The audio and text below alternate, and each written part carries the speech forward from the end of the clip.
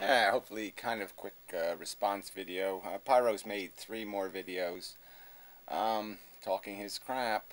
Oh yeah, I have added him to the toolboxy thing. So again, you just hit the bookmark once you've created a bookmark on your browser. And the thing will pop open with the comments. And then you just hit debate. And it should load. Yeah, that's the debate page format. So there'll be different debates, each subject. And I'm going to title them, label them with the version numbers and such. And in future, everybody will be required to play along with the formatting to be included. Probably, unless they make a video that just can't be ignored. But I mean, it would be good to have them formatted and numbered just so we know what order they're in, because apparently one of these videos Pyro made before conference report made this video way over here. But anyway, it doesn't really matter. Anyway, progress and such. Yeah, there will be this index page. It's going to have lots of other tools on it. And, you can do silly things like put the borders on the page, or it'll break down the web page construction, different little things, games and whatnot, and all that crap.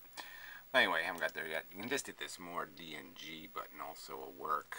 It'll load in order the different pages that'll be available in the future. And yeah, so it's getting there. Anyway, back to Pyro's video. Yeah. So I'll post a link to the page. It's a bookmark. You have to make it a bookmark, a favorite, bookmark favorite. Yeah, really, that's how it works. You don't use it on my website. You use it on any website you're at, and it essentially loads my website into somebody else's website. So anyway, which in the future will enable me to do interesting things, like create mini websites from other people's websites and whatnot. But anyway, I'm going to get into that. Whole different subject. Alright, well, Pyro's basically, he made 3 videos, and he basically keeps saying the same thing. That there's no, he can just look at something, and if it mimics human behavior, it's therefore controlled by the same mechanisms. So if it moves towards, just name it, doesn't matter. If it moves towards it, it's doing it because it has a desire, because humans have desire, and desire is what moves us. And so he's saying there's no difference in kind. He's just talking like there's a difference in degree. And the argument just falls apart on so many levels. It just completely discounts the existence of a brain, which is really ludicrous. But just the simplest, in the simplest terms, you can understand these distinctions, and have to go through this, to have to explain evolution to Pyro. I can't believe he went to, he took college physics courses, and apparently he has no clue what evolution is and how it works. Because he's saying a banana, and because we share DNA, half our DNA with a banana, that means we're only a little bit better than a banana. That the bananas are just like, yeah, they're like a brother or a sister is our banana. And that just has to do with how evolution works. Once an organism achieves its success, it doesn't evolve much, and it might not acquire any new genetic code. I mean, probably a crocodile's genetic code has been the same for hundreds of millions of years, essentially the same. And the second half would be is that there are these levels of complexity, and so that's the point I'll get to here, is that the real distinction between us and single cell and barely collective organisms. I mean, a plant is just a loose affiliation of different cell types, and a human organism is entirely a colony. We're made of colonies of cells, a liver colony, a pancreas colony, go through all your organs, even the brain, neurons. These are colonies of cells, and the perception of our capacity to perceive the environment is created by an illusion created by a colony of cells. It is not something that's happening in the evolution of a single cell. It's happening in the evolution of a bunch of cells growing together. So that's a huge difference in kind, not degree. We're substantially different than a single cell microbe in that we are not a single cell. We're a colony, and everything we do and how we function is made out of those cells. So it's how they're arranged that creates our perception of consciousness. Huge difference kind. Again, having a brain is a huge difference in kind.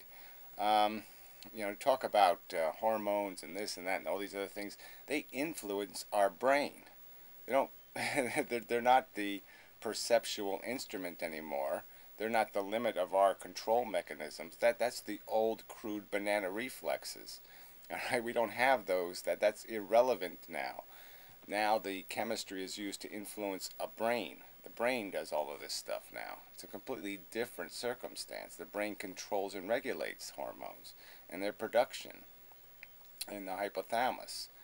So it's you know, these parts have evolved. It's like a flounder's eye moving to the other side of its head. I mean, you know, there's lots of examples in nature of also of parts turning into some other part. You know, there's insects that have fake antennas, and there's insects that have things that look like legs and they're not legs. I mean, there's, you know, there's parts that evolve to look like something they're not.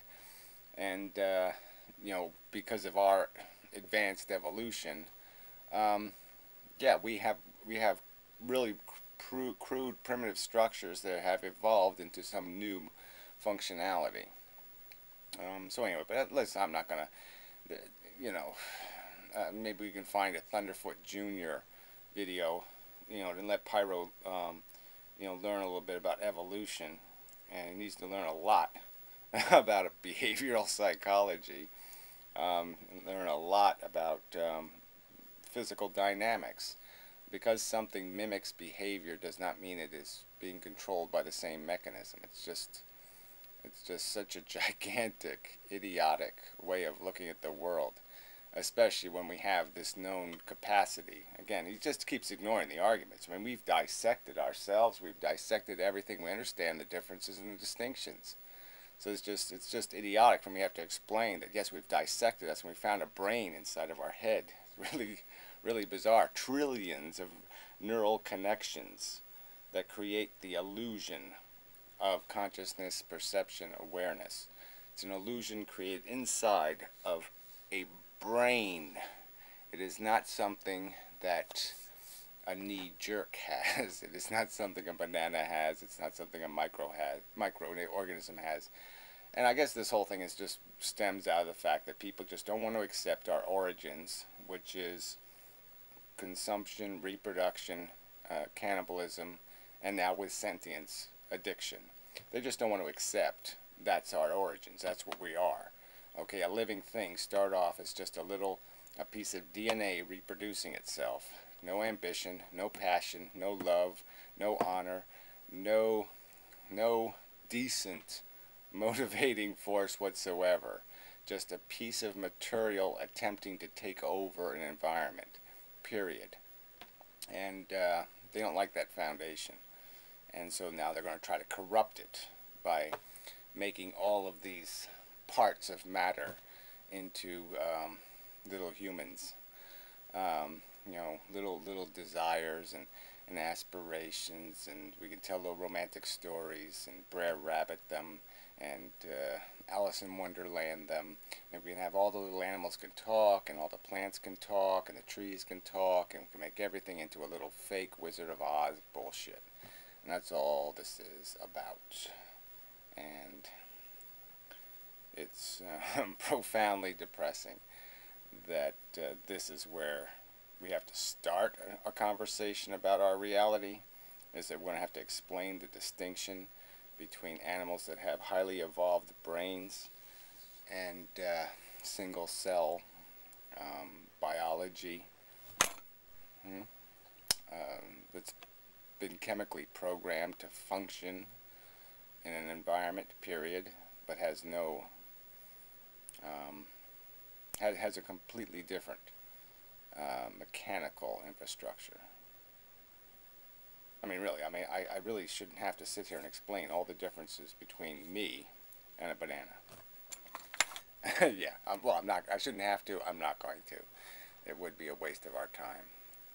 You know, there's a point where there's going to be a certain number of retards on planet Earth that just aren't going to be able to get it, and we're just going to have to make decisions for those people because they're really just too stupid to take on the responsibility of being part of any discussion about what reality is, because they just can't play in